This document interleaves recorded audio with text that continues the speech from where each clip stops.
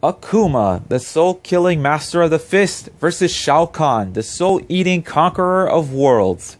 For the longest time, I've been wanting to see these two notorious villains go at it in a death battle, even if it was unlikely to happen. Until it was revealed that the next fight is going to be between Wonder Woman and Thor. Yep, they're bringing back two previous death battle contenders and have them face off each other in a fight. So this does give me high hopes for this matchup to happen. However, I won't be doing any predictions for this fight.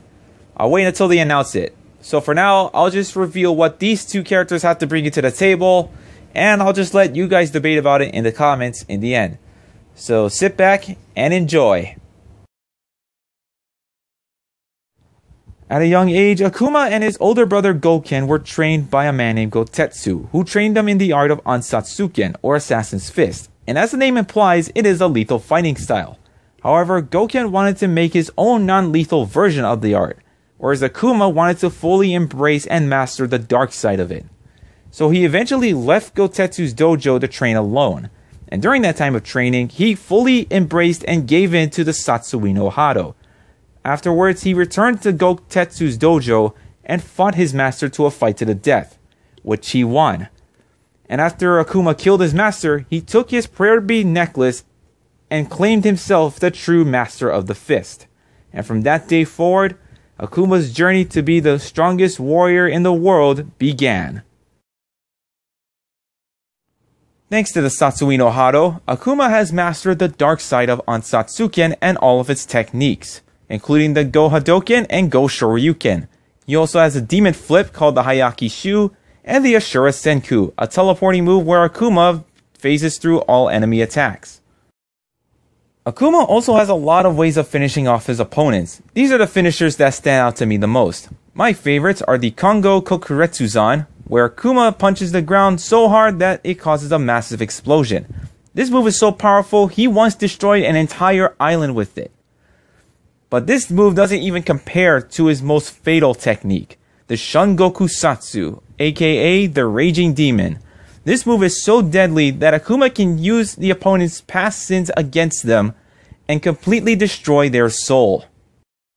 And if you think Akuma couldn't get even more powerful, think again. He has the form of Shin Akuma. He enters this form when he unleashes the full power of the Satsui no Hado, giving him a huge increase in power, speed, and durability. But wait, there's more. Akuma can also enter the form of Oni. This happens when he fully gives into the Satsui no Hado, pretty much becoming one with it. And he gains even more power than before. Not only that, he also gains new special moves and new ultra moves, including the Tanchi Sokaigen, where he punches the ground hard enough to send his opponents flying, then he flies up to them and finishes them off with a powerful uppercut to the back. But even without these transformations, Akuma has accomplished quite a lot. He has defeated both Ryu and Ken at the same time, defeated his older brother Goken, Bison, and even Gil. He once leveled an entire forest, and even as Oni, he is so powerful that he caused a volcanic eruption with one strike, and he survived the eruption. But as powerful of a warrior Akuma is, he doesn't have a perfect track record. He has only suffered one loss to his older brother Goken, and he only managed to fight Oro to a stalemate. He can also be pretty arrogant, always talking down to anyone he sees unworthy. He always prefers a fair fight, preferring to fight his opponents to their full potential. But despite his arrogance, Akuma has proven time and time again why he is the master of the fist. This guy is an absolute demon. If you're his next opponent, be prepared to fight or be prepared to die. Thousands of years ago, Shao Kahn was assigned by the Elder Gods to protect the realm of Outworld. He became the chief advisor to Outworld's ancient ruler, the Dragon King Onaga. Together they conquered each realm of existence one by one, until one day, Shao Kahn poisoned Onaga, and took the Emperor's throne for himself. After that, he conquered even more realms, including the realm of Edenia, one of the most powerful realms in existence. And as a reward, he killed their king, Jared, and took their Queen Sindel and their Princess Kitana as his own wife and daughter. And shortly after that, he set his eyes for Earthrealm. Shao Kahn is a master of dark magic, and he uses his sorcery in combat to gain the upper hand, using it for moves such as the charging spikes, light spears, and the Emperor's shield to deflect enemy projectiles. He also uses his sorcery to absorb and manipulate the souls of his enemies. Throughout 10,000 years, Shao Kahn has consumed at least 60 billion souls, and each soul gives him more power. And if using his bare hands don't work, Shao Kahn can summon his Wrath Hammer out of thin air to do even more damage, or finish off his opponents with a brutal fatality called Home Run.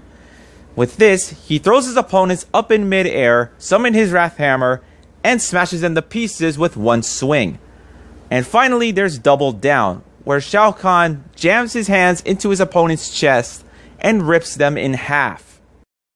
Not only can Shao Kahn do a lot of damage, he can take a lot of damage too. He took a hit from his own hammer, and he can take hits from Raiden's lightning.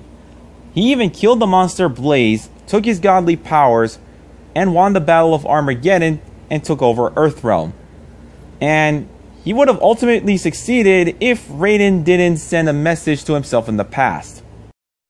Unfortunately for Shao Kahn, as powerful as he is, his arrogance is always his biggest downfall. Seriously, if you played any Mortal Kombat tournament where he's a boss, he'll always taunt in the middle of a fight.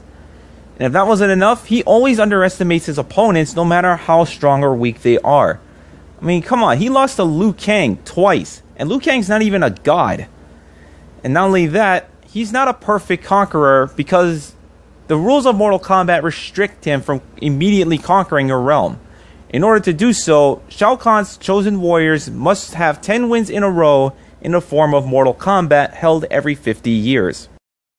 But despite all of his failed attempts, Shao Kahn has proven more than enough that he is a force to be reckoned with. This guy is an absolute powerhouse, and he'll take on anyone brave enough or dumb enough to get in his way.